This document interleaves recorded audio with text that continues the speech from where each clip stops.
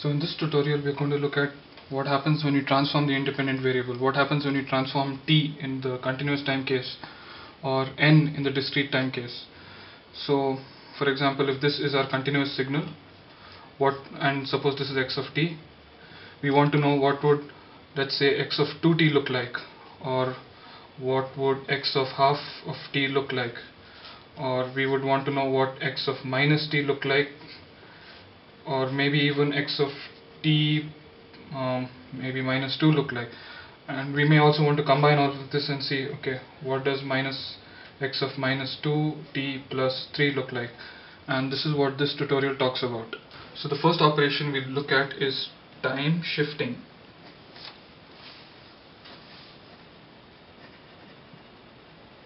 Alright, so time shifting is like time travel. We are moving backwards in time, or we are moving to the future. So if we have a function x of t, time shifting is basically shifting the independent variable by some units of time. So so this is like x of t minus t naught. We are shifting it by t naught units of time. And if t naught is positive, alright, so suppose this was our graph as before.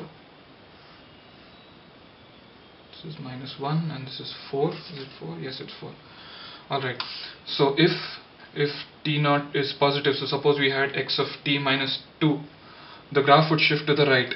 Alright, and suppose t naught was negative, suppose it was minus 2, so t of minus 2, this is equal to x of t plus 2.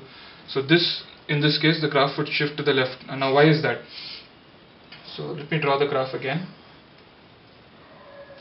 And what we do is we look into the past. So if we had to look at x of 0, we look 2 units in the past. So if you look at x of 0, 2 units in the past would be x of minus 2. So what was the value of the function x of minus 2? It was 0.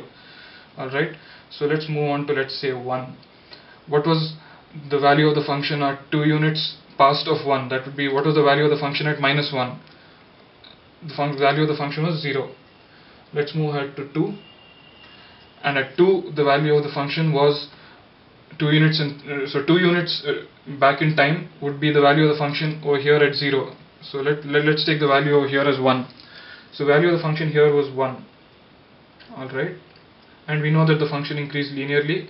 Alright, and the next point, okay, let's assume this value is 3. Right, the next interesting point, the point of interest, would be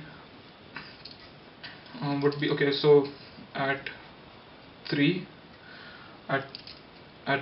we look 2 units back in time, it would continue to be 1.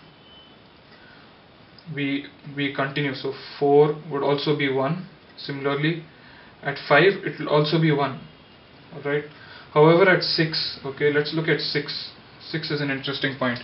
So if we look at 6, 2 units back in time would be the value of the function at 4.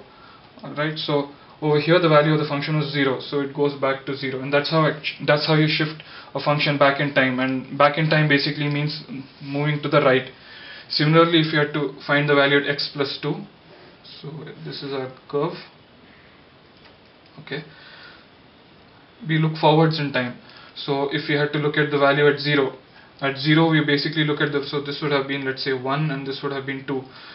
At 0 we look at 2 units forwards in time. So what was the value at 2 units forwards in time? It would be the value of x of 2, and at x of 2 we have 1. Similarly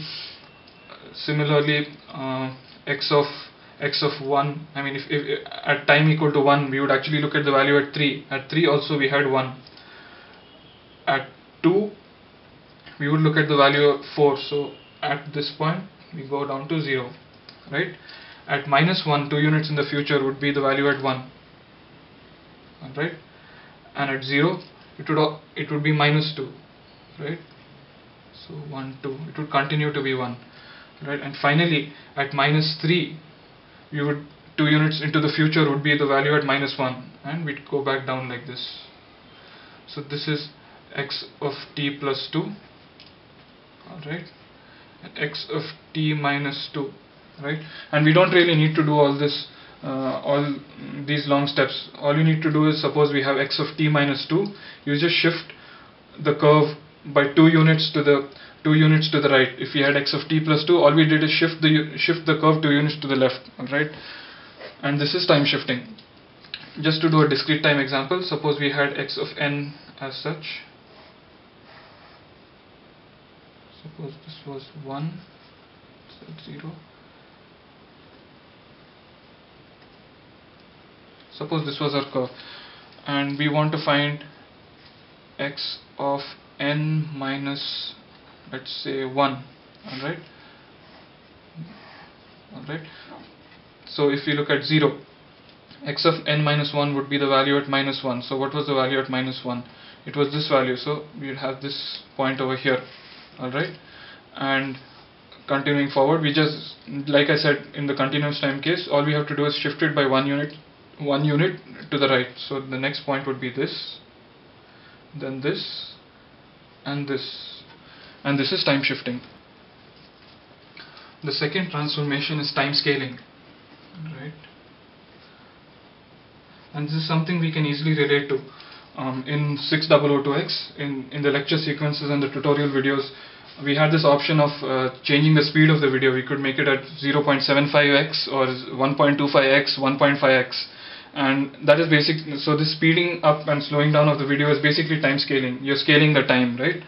So if we have x of t, we can scale it by a number, let's say alpha of t. Alright. Similarly, if we had x of n, we would scale it by a number, let's say again alpha of n, right? So this is time scaling. So as an example, suppose this was, we'll take the same signal, okay, minus 1, and this is 4. What would happen if we had to look at x of 2t, right? This is x of t. So scaling it by a number that is greater than 1 is basically speeding up the signal, right? So it's like 1.5x. So what would happen if we speed up the signal? If we speed up the signal should go on faster, right? So this point should happen earlier, right? So this basically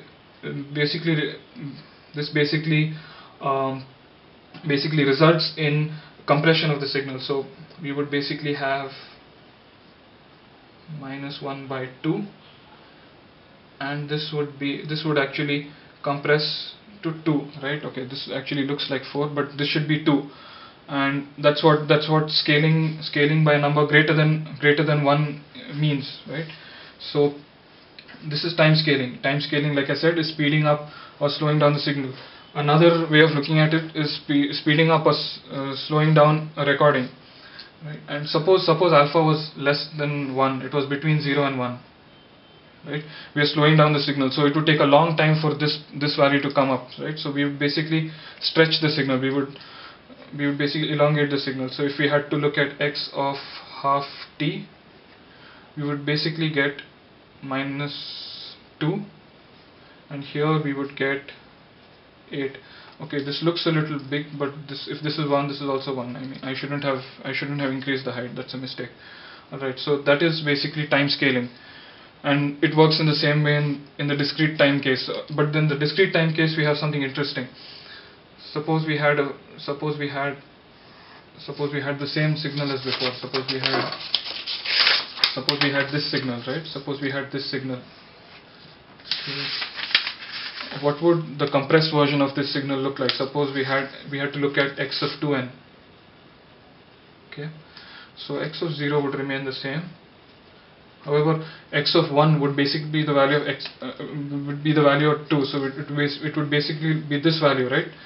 So we would get this sample, and at minus 1 we don't have the, okay, so the value at minus 2 is 0, and so x of minus 1 is actually x of 2 into minus 1. So this, we have to actually look at x of minus 2, right? And the value at minus 2 is 0. What is interesting in the discrete time case is that samples are lost, okay, and the shape of the signal changes. So if I had to join the dots, it looks like this.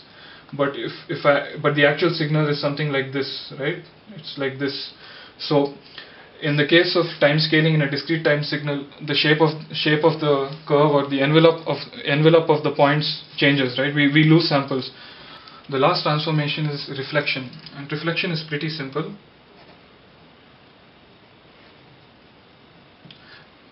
Reflection is basically what it says. It's like a mirror image of the signal. So again, let's look at our good old signal, and this is -1 and this is 4. Reflection is basically the reflection about the y-axis. So if I take this signal, I'd basically have to reflect it like this. It's like a mirror image, the lateral inverted image. When you see your image in a mirror, you're basically laterally inverted. Left becomes right and right becomes left. So it's like this, right? So this would become 1, and this is -4, and that is reflection. Similarly, in the discrete time case, if we had this,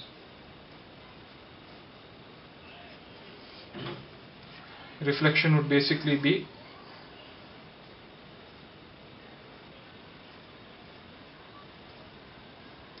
this is reflection. Okay, so these are the three operations. As a final example, let's see what happens when you combine all three operations. So what happens when we see x of alpha t plus beta, right? So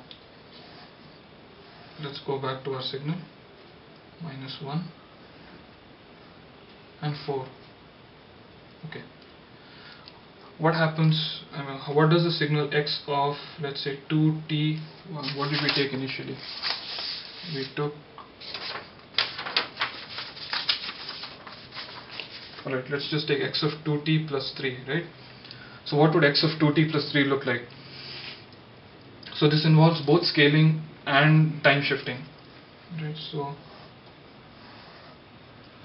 we know that the signal would be compressed, alright?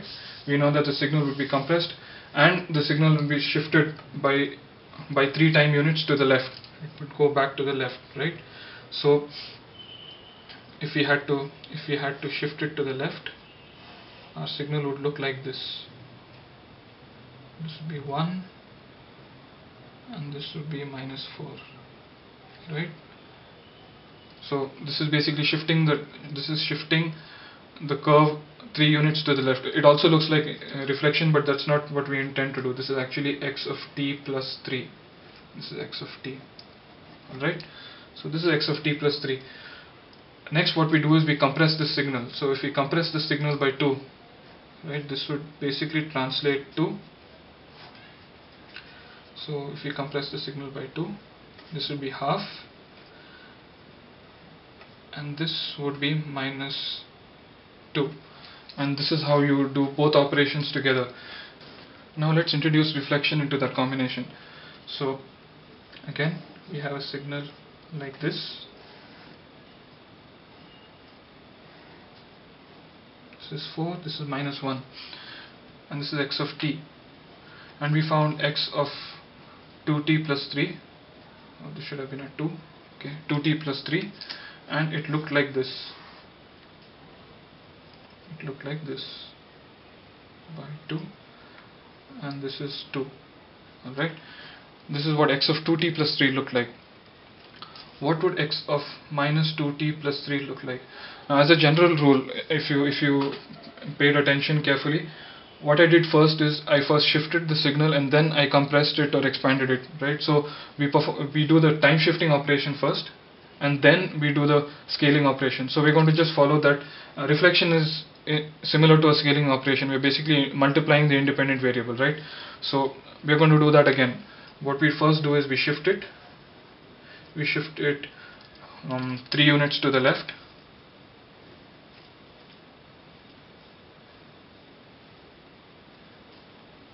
this is -4, and then we compress it, but we also invert it, right?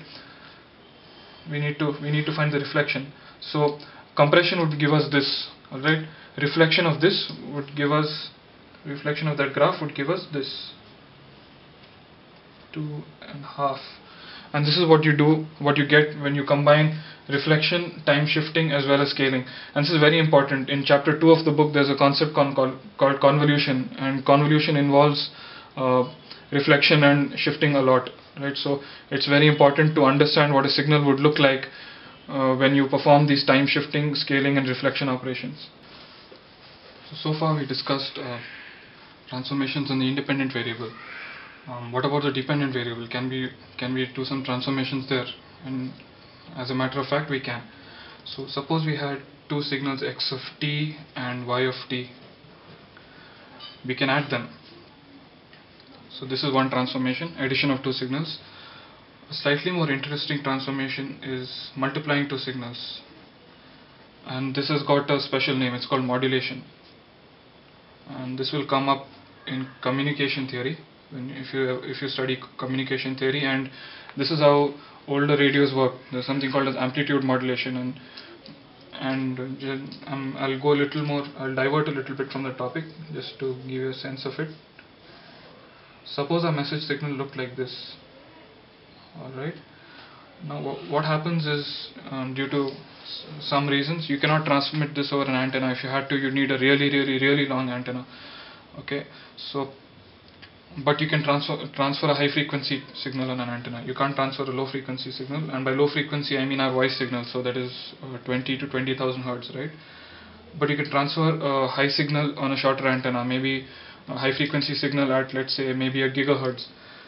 So what we do is we use a high frequency signal like this. So imagine this is actually 1 gigahertz. It's not, but yeah. Okay. Imagine this is 1 gigahertz. What we do is we combine these two signals, we multiply these two signals, and we get this. Okay. Suppose this is our signal, so we get this way. I'll just draw it like this. Okay, and our carrier, right, our high frequency signal would look like this.